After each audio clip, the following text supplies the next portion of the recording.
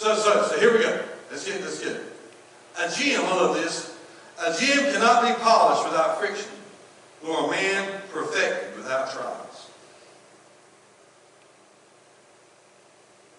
Smooth water makes a very unskilled sailor. But a sailor that keeps going through it all over and over and over again, they get so skilled. Matter of fact, somebody that's ever been through anything. I remember I told you before, but Daniel said over in Afghanistan, when they sent new guys over, he begged them not to put him with him. He said, because when you got into action, you needed somebody that you knew would stand by you and wouldn't drop the ball, wouldn't run, and wouldn't get scared and go the other way. You wanted somebody that had your back. When you've gone through something, you know what it's like, and you can have somebody's back. Amen? So, accept the presence of your pain. Watch this. This is so cool. Here's my first thing about pain. Listen carefully. Pain keeps our feet on the ground. Our knees on the floor too. But pain keeps our feet on the ground. To keep you from becoming conceited. That means to be above measure. It means to have an improper view of yourself. To lose focus of what's important. So it protects us, prevents us, and it protects us from an implosion. I've seen some young preachers. They're coming up in the ranks, and I helped train them, and I watched them, and they went from being so timid and feeling so inferior, and kept working with them, and said, watch this, God's got this, you go ahead. And then, after a while, I've seen this happen on more than one occasion, then all of a sudden now they start feeling their Cheerios, and then they don't need anybody else. It's bad. I always like to give young ministers a chance, and I was at Vincent, and obviously somebody had to put a bad taste in one of these preachers' mouths. Vincent was fine. It had the same trouble like anybody else, but it was fine. And this young preacher come up that his uncle had been a pastor there. His uncle got killed in a car wreck. The next pastor came, and I came after that pastor. But his uncle was killed in a car wreck. In fact, they went to the scene, and when they went to pick him up, the rescue boys, his uncle said, please don't touch me. The angels are coming for me as we speak. And he died with a smile on his face right now on the side of the road. But this young man come down, I thought because his uncle had been there, I could help him open some doors, you know, whatever. He comes to me at camp meeting and says, hey, brother, let me think I can, you know,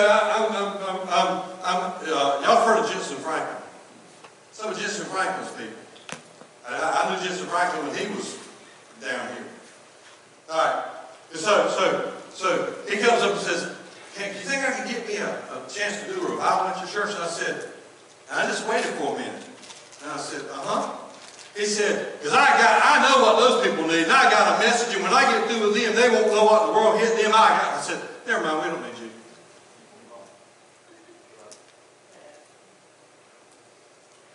You see, big head got in his way.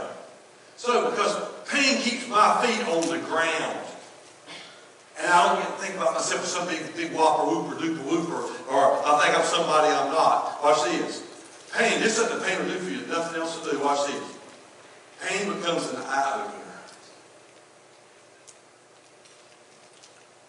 I was sitting there singing a while ago. You know, it's amazing to me. We were singing Amazing Grace. I began to think, I go to several Alzheimer's units, and I talk to people with Alzheimer's every day, including my mother-in-law. And I can go to bring my guitar and I sing, and sometimes I ask them, do they have any requests? And a lot of people have already forgotten the songs. They've actually just forgot all of them. I get them start playing, they look like that. And people I know them personally. I know that they knew that song, they even led praise and worship, and now they don't even remember the words. But without any problem, the one song that everybody in all the Alzheimer's units remember, the one song, guess what? Amazing Grace.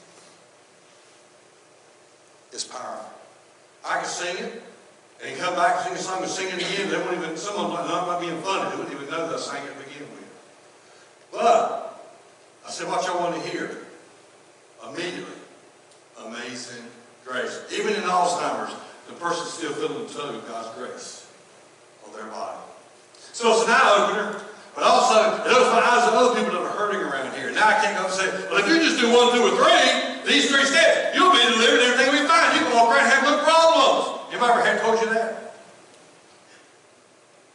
Them live in the real world and come tell me that. Okay, so it's God's tool actually to protect us.